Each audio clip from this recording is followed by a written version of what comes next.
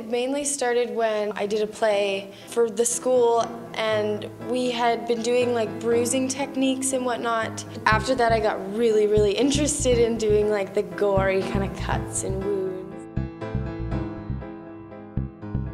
A lot of my inspiration comes from Pinterest, actually.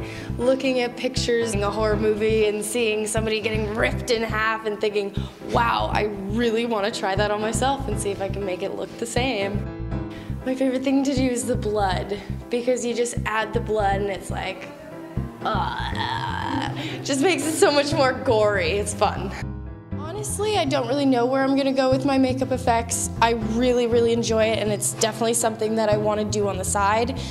But I'm going to stick to my arts and my drama, and then hopefully, like, with the makeup effects, I can continue and, like, spread that skill and gain more experience wherever I go with it.